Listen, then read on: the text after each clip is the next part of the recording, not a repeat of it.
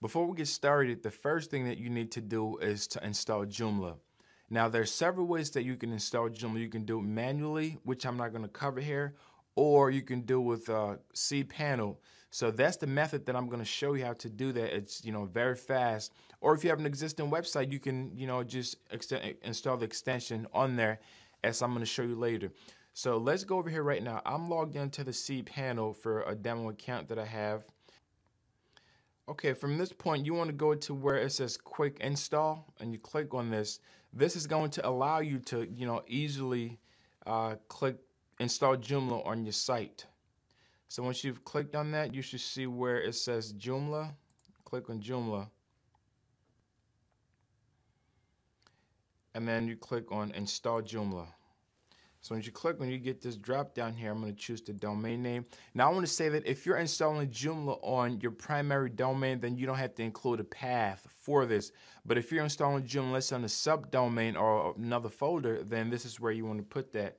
So I'm just going to put in Netflix 2 here, and then put in your email, and then you put in the username, and put in Netflix course, and then click on install Joomla. So you give it a few seconds or so. When you get this pop-up, you can just X that out. Give it a few minutes, a few seconds or so. It's gonna, work whatever's got to get working to install it. And then you have this message that says install as complete. You click on this drop down. Now what you want to do is you want to copy this password, and then you click on this admin area. And I would advise that once you're able to log in, to change that password unless you save it somewhere.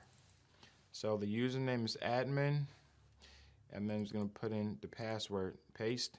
Okay, so now you've successfully logged in, and what I'm going to do now is I'm going to just change the password.